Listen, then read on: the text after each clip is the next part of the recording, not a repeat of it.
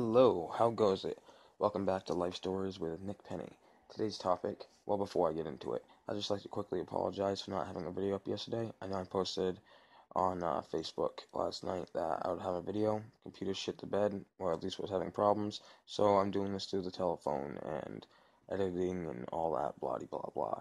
So, for today's life story topic, my first time on Spanish-speaking television when I don't speak Spanish, so dealing with language barriers. Uh, the whole scenario played out is I was contacted by a television show that I did not know the name. They asked me if I come on. I was told it was sort of like a talk show. They wanted to give me a quick little interview and me swallow swords. And I'm like, oh yeah, fine, fine. I didn't know until about 2 days ahead of time that it was a Spanish-speaking television show that was broadcasted, that will be broadcast in like 17 different countries, different Latin American countries. And it was all to advertise and publicize the release of the hardcover edition of Ripley's Believe It or Not Eye-Popping Oddities, which I was featured in for swallowing swords and turning cartwheels. Uh, so I'm like, yeah, I signed up all the paperwork, blah blah blah. I got my airplane tickets and hotel all situated, and then I found out that it was a Spanish-speaking television show, and I told them, I'm like, you are aware that I do not speak Spanish, that I will need a translator, and like, oh yeah, of course, so we knew that from that get-go. I'm like, oh, alright, just making sure. So I get to, I forget, Miami? I think that's where I was, Miami? Yeah, so I go, and day comes, I go get on the airplane, switch flights a couple times, and I arrive in Miami. I go to my hotel, get picked up at the airport, go to my hotel, nicest hotel I've ever seen, been in, seen on TV, in person, whatever, it was great. Florida's weather's nice, it made me jealous of people that live there. I hate Maine, where I live, in the shitty ass winters and weather, and I was just enjoying my time in Florida. It kind of sucked though because I had jet lag. I hadn't slept for at least a day before, a couple of days before I went on this trip, and then I had jet lag, so I couldn't sleep in this wonderful hotel room. Giant ass bed, couldn't sleep, sucked. Lay down for a while and relaxed, watched some movies. Uh, Hung out on my private deck at 4 o'clock in the morning, butt ass naked, smoking cigarettes. Uh, in the night, in the nice warm 70, 80 degree weather, it was beautiful. Loved it.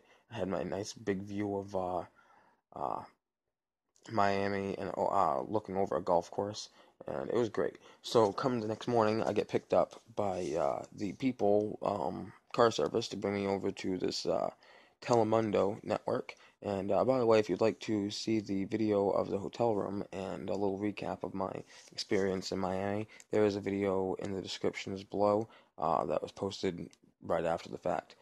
Uh, Also, there is a video of my experience, like, sorry for the delay in brain thoughts. For it, there is a video clip that Telemundo had on television on my YouTube channel. Link in the description below. Um, so, yeah, I'm watching. So I show up at the not news studio, the television studio, and meeting all these people. They're speaking English with really thick Spanish accents. I can partially understand most of what they're saying, and telling them that I have a 4 minutes into the story, and I'm barely hitting the topic. So I I'm sorry, guys. I'm horrible at this, aren't I? Second commentary ever. Work with me. So I'm standing there with a man, the host of the show, El Rojo Vijo, and he's telling me that we're going to ask you some questions, you're going to swallow some swords, I'm going to lead in. I told him what I was planning on doing. I'm like, I'm going to swallow a sword with no handle, proves that the sword goes in, that's not fake, no collapsing swords, nowhere that doesn't go into the handle, it's real. And then I'm going to swallow a giant heavy sword and jump up and down and let it fall down my throat. And then I'm going with no hands, and then going to swallow the 3 swords and then turn the cartwheel, which is what I was featured in the Ripley's book for and why I was on the television show in the first place. And then I'm going to follow that up with a finale act where I swallow a curved, sharp wakizashi, which is a Japanese sword, just slightly smaller than a katana. And then I'm going to have the host, a perfect stranger, remove the blade from the pit of my stomach. I said, that's what I'm gonna do, and they were all like, "Are you sure? Are you sure? Can you really do this?" And I'm like, "Yes, yeah, this is what I do. This is what I do."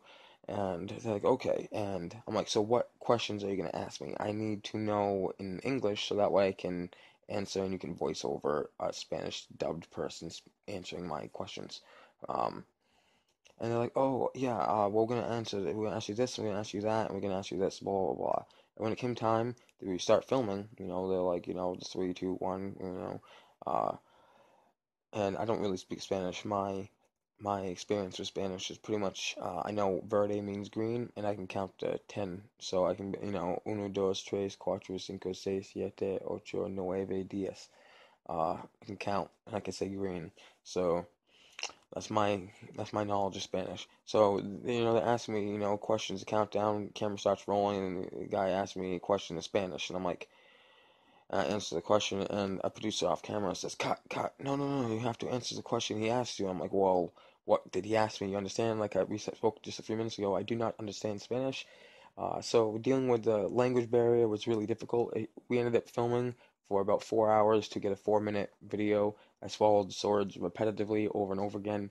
Did at least 10 sword swallowing cartwheels, which normally I do one.